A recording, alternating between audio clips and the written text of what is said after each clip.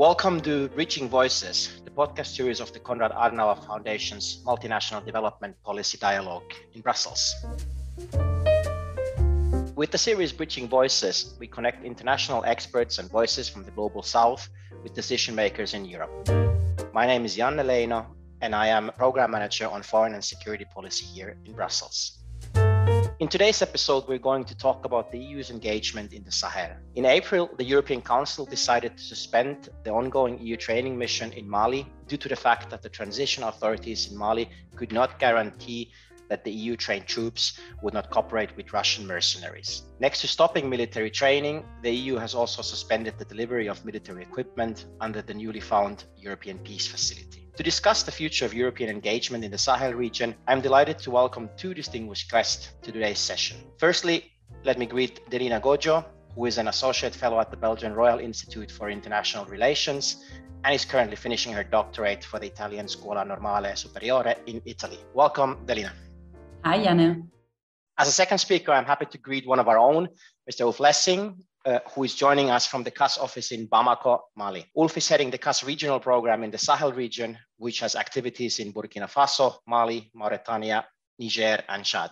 Welcome, Ulf. Hi, Janne. How are you doing? Good. Ulf, let's kick it off with you. So as I mentioned, the EU has decided to suspend its training mission in Mali, partly because of suspected links between Russian mercenaries and the local authorities. Question, is Russia on its way to replacing Europe as a security provider in Mali? In a way, yes. The Russians have been heavily expanding in Mali, executed a military cooperation, sending helicopters, probably arms, trainers, allegedly also mercenaries, while Europe has been, pulling back. France has, is removing its troop. They didn't accept the Mali signing an agreement with, implementing an agreement with Russia. And so it's the Russians managed to divide the Europeans. We've struggled a bit to come up with a response. Germany and other European nations continuing their, contribution to a UN peacekeeping mission in northern Mali. It was established after the French expelled jihadists from the north.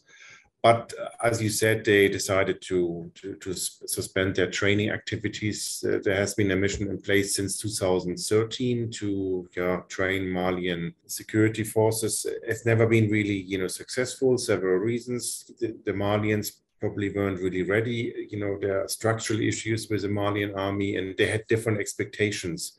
They wanted something to go with their soldiers to the front and basically fight with them, not just, train in a location far away from the front line. The Europeans weren't willing to do that, and the Russians, obviously, are more ruthless. They're sending fighters here, and they actively go to the front, and they train with real guns. So in a way, the Russians are providing something which the Europeans weren't willing to do. But Mali is one of the poorest countries on the earth. What's the Russian reasoning? Why are they active there? What's the gain? I think their initial intention was to divide the West. The French military intervention here has been unpopular for a while. There's a lingering anti-French sentiment, mostly for historical reasons. So the French, the Russians seized the chance. Now with the invasion of Ukrainian Mali has also become interesting for economic reasons. There's a lot of gold, there's lithium, it's a metal used for batteries, which is difficult to find around the world. So this has taken a new dimension for the Russians as well, with the Western sanctions imposed on Russia because of the ongoing invasion of Ukraine. Mali has now also, an economic dimension, economic importance for them. If they manage to exploit, gold here, that might help them stabilize their own, economy and currency bettered by the sanctions. Delina, you're based in neighboring Niger. So the European Union is pulling out of Mali, but simultaneously emphasizing that doesn't mean a pull out from the Sahel region. What does it then mean? There is one thing that I think we should mention with regard to what is happening in Niger and how Niger is reacting to this pullout from Mali. So there has been so far a certain level of transparency on the part of the Nigerian government. So in February, for example, the president Mohamed Bazoum spoke at the Conférence des Cadres, which is an internal meeting of his own staff. And he said that something that Niger needs is more European help. It needs support from its partners. At the same time, there was a recent interview at La Croix, which is a newspaper, where Bazoum says that it would be an insult for his own army to imagine that only foreign forces can stem insecurity. And this also implied, and he mentioned Wagner directly, this also implied that he's not willing to ask anyone, as he says, and I quote, to fight at the place of the Nigerian army. So there is this level of pride that he keeps flaunting. And in terms of communication, this is a particularly strong message, also compounded with this whole transparency. So speaking ahead of time, informing his public and his election base that Niger needs help from Europeans, and it does not intend to get any help from Wagner. So I think in terms of communication and transparency, he has done way better than the current Malian junta. And this is something that I think is very important. Now, this is particularly important also because Niger and the Nigerian government, Niamey, feels surrounded by countries that are deeply unstable at the moment, or that are stable in a way that is particularly authoritarian, like the case of Chad. From the point of view of Bazoum, is not just a matter of insecurity, but also diplomatically, he doesn't feel like he has strong relations with neighboring Burkina Faso, Mali, and Chad. From a security point of view, what this means, so the dégagement Barkhane leaving Mali, what will this mean for Niger? This is to some extent positive, because if Barkhane is willing to relocate, and I mean, it will have potentially a different name, it will be a transformed type of force, the French will name it differently, will frame the intervention differently. But Niger has been struggling with keeping insecurity at bay in the Tawa and Tillabéri regions, which are the two regions that border Mali, where most of the insecurity takes place. So now having this aerial support from Barkhane is something that is particularly precious for the people that are fighting on the side of the Nigerian government in that area, which is the Garde Nationale. This is a positive development in terms of security, but at the same time, if we zoom out and we look at it from above, I mean, the safe haven for most of these terrorist groups has always been Mali, and it will continue to stay Mali, because without French aerial support in Mali, the situation will get worse and worse. It will maybe improve in the short term in Niger, but in the longer term, I think it will have problematic consequences. Ulf, coming back to you, Chancellor Scholz just ended a visit to Niger after the German foreign minister visited Mali. Simultaneously, also, the German government has decided to up its game in the UN-led peacekeeping mission in Mali, MINUSMA. How do you see this? On the other hand, the European Union is pulling out of Mali because of Russian mercenaries, and Germany has also been very vocal about that. But on the other hand, the government is adding troops in the same region, but just with another helmet. What's the reason behind this? Yeah, the main reason is that MINUSMA, the UN peacekeeping mission in northern Mali and central Mali, basically depends on Germany in a way that Germany provides logistical support from food to electricity, and also aerial surveillance via drones and human intelligence. So if Germany pulled out, then the French are gone, then other countries would probably leave as well, and it would be the question whether the mission can be continued or not. So that's the main reason. The other reason is, like Delina said, I mean, even if countries now try to boost their presence in Niger and work with the government there, the epicenter of insecurity is in central Mali. Countries, the United Nations, others are still staying here in European nations, because without Mali you can't do anything. There's still also the hope that at some point maybe the Russians, being so much under pressure in Ukraine, might reduce their military footprint here in Mali, and that would be then also a political opening for Western countries to re-engage with the transitional government in Bamako. both of you actually now mentioned that Mali is one of the regions where terrorism and the threats are coming from. So I would be interested now in both of your opinions. There's been a lot of feedback on UN missions that if you call it a UN peacekeeping mission, the only thing where they can keep peace and look for stability is the surrounding area of their own bases. I'm very interested in hearing your opinion on what is actually the goal, what should and how relevant is it, and what kind of possibilities does a UN peacekeeping mission have in Mali if, like I mentioned before, the EU and other actors are coming away? Maybe Delina, will start with you. I would leave this to Ulf, actually, because of course he's based in Mali and he knows much more than I do on MINUSMA, but I wanted to come in later on something related to Wagner. I think the main reasoning behind the continued existence of MINUSMA in Mali is that without them things would be worse. I mean, the security has deteriorated, the conflict has spread since MINUSMA deployed, almost 10 years ago. The reasoning is that even without that presence, things would have been worse. It's a very, frustrating outcome that, actually you would hope things would improve.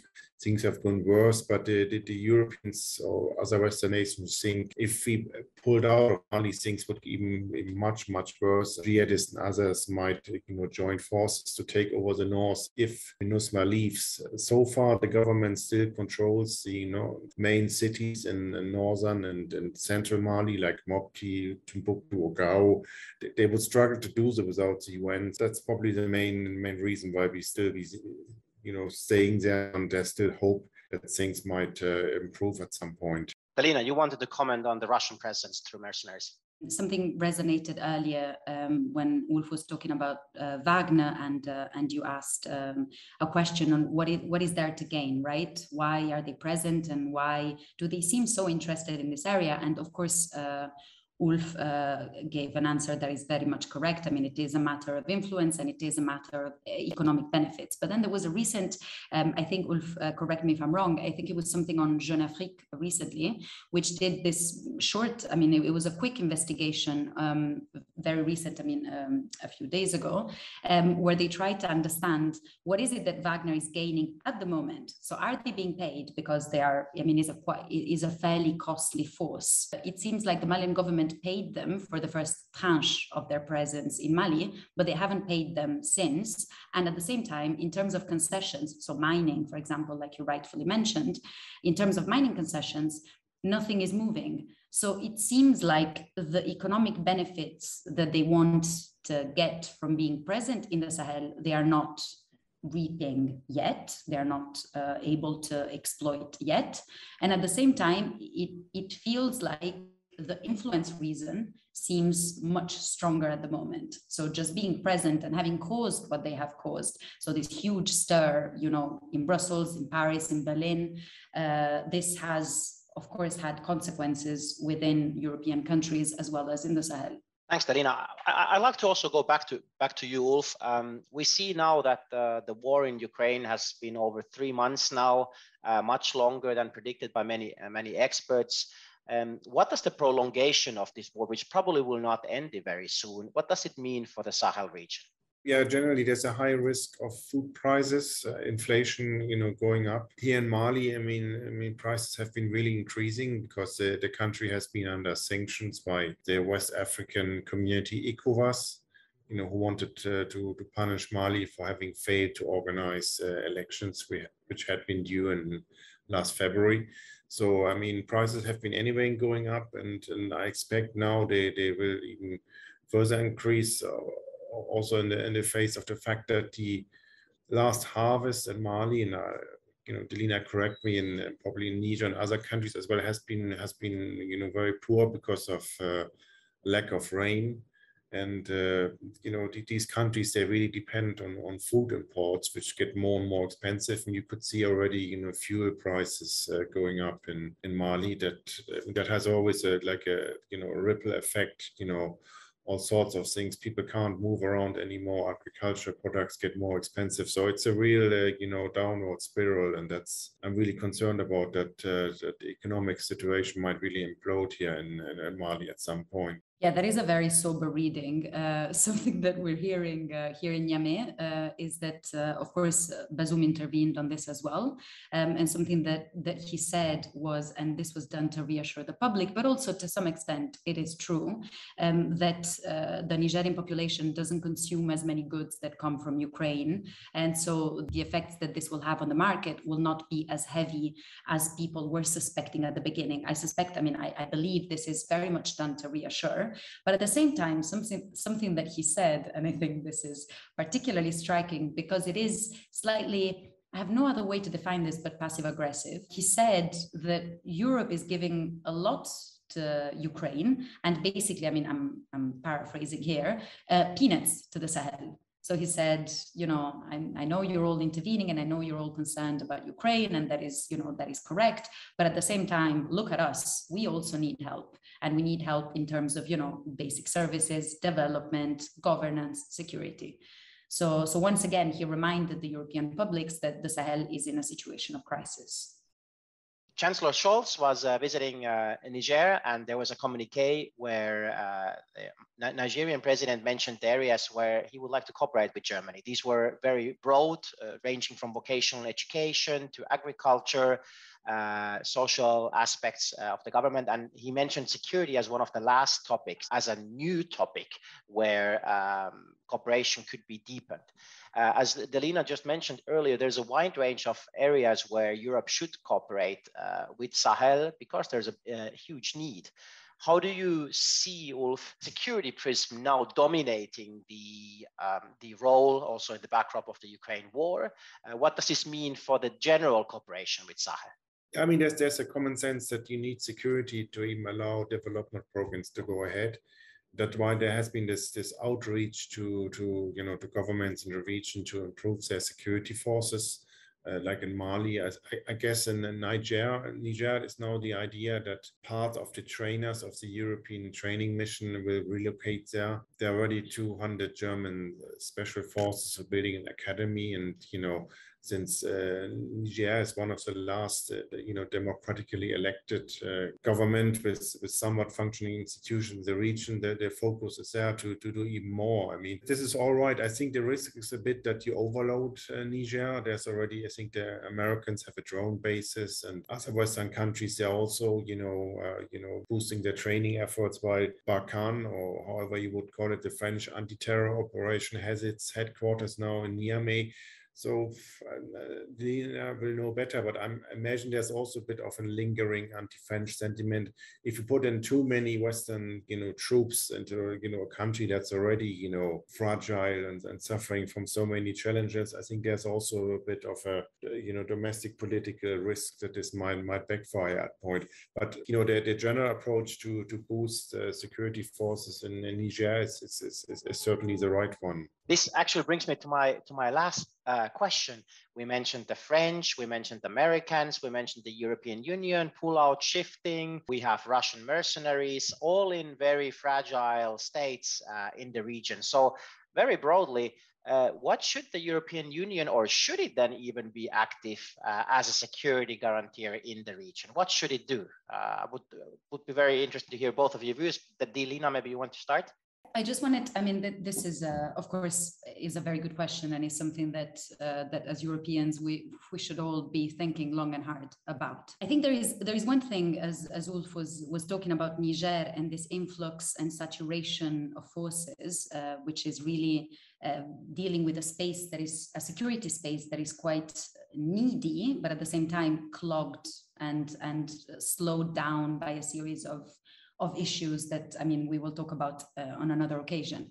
I think something that Europe should bear in mind whenever intervening in this region, and specifically in Niger now, where a lot of the European and, EU and European bilateral efforts will focus, I think is also, Europe is losing negotiating power because the Nigerian government at this moment has so many, basically partners offering to help that they can pick and choose. Also because Europe has no other strong partner in the region, you have Chad, you have Burkina Faso, you have Mali, it's very difficult to even engage a diplomatic dialogue. So it's going to be quite easy, I find, for Bazoum to ask for what he needs. And again, I say Bazoum, but of course, I mean the leadership around him and the various ministries, etc. So it's going to be quite easy, and they will have the upper hand in a negotiation procedure. So I think before we make recommendations to Europe, I think Europe should be very much aware of this. Europe, I mean Brussels, Paris, Berlin, Rome, and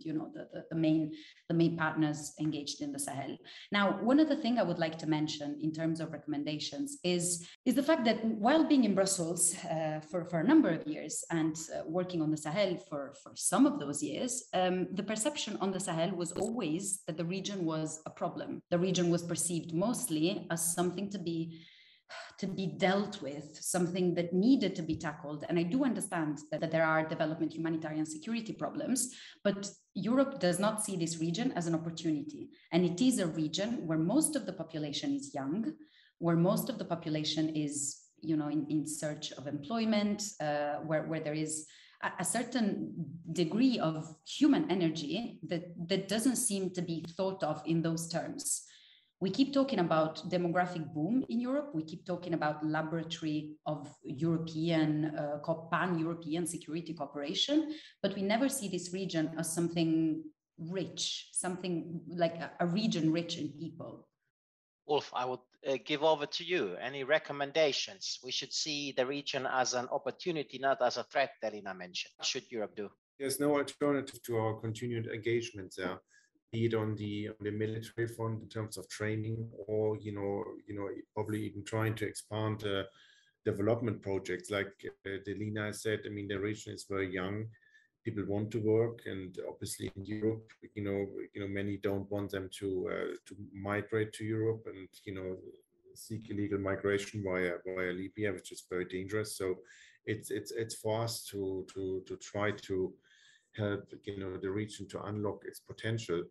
And so people find employment, and nobody wants to leave their country. Challenges are definitely there. I'm not sure what else we can do more, really. No? I mean, but like Delina also said, we in Europe tend to a bit overestimate our influence. I mean, there's so many players now. Turkey is really expanding. They built a brand new terminal airport in Niger's capital. China is here now. The Russians are here. So that's all the more reason for us to stay engaged, despite all the challenges, the frustration with the Russians, making progress here in expanding their presence. We should definitely stay engaged and advance development projects, as well as our military cooperation wherever it's possible and feasible. Can I just jump in here?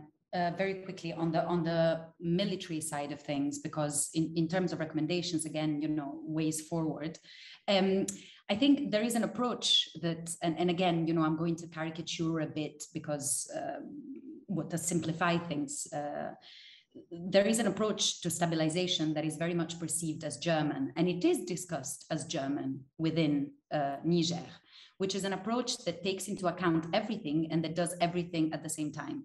I'll explain myself. The way Barkhane worked in Mali, and one of the reasons why I believe Barkhane failed in Mali, was that it does think of security, development, and humanitarian aid in separate moments. So it is a stabilization approach that wishes to empty an area of potential terrorist threats and then intervene with humanitarian and development aid. This is something that Germany, that Berlin, has understood quite well. It doesn't work. You do not void an area, you do not neutralize terrorists, and then the area is, and again, I mean, I quote the way the French talk about this, the area is clean and then you can intervene. The way stabilization should work is by always having a certain degree of lack of naivete, where you know that you cannot entirely clean an area, once again, but it's something that should be done in consultation with local leaders, with religious leaders. It should, and it should be on a case-by-case basis, depending on the village, depending what is happening in that area at that moment. So context analysis is fundamental, but then of course this comes with its own challenges, because in order to do context analysis, you need to be present. And for researchers, and I'm not just talking about European ones, but even Sahelian ones, to get into some of these villages is practically impossible. So to get access and be able to tell on a case-by-case basis how to do stabilization programs is particularly difficult. So I understand the challenges, but I think Europe should be ambitious. Europe should be more ambitious. That is a good sentence to draw to conclusions here. I also took upon that it should be a whole society or a whole country, whole society approach, instead of having sectoral engage and then go step by step. That is something we will continue discussing. I would like to thank you both, Ulf Lessing, for joining us from Bamako, as well as Delina Gojo from Niamey, Niger. Dear listeners, also thank you for tuning in to Breaching Voices podcast series. You can listen to the full episodes of Breaching Voices on SoundCloud, Spotify, and YouTube. Please also follow and tag us on LinkedIn, Facebook, and Twitter. Thank you much. Bye-bye.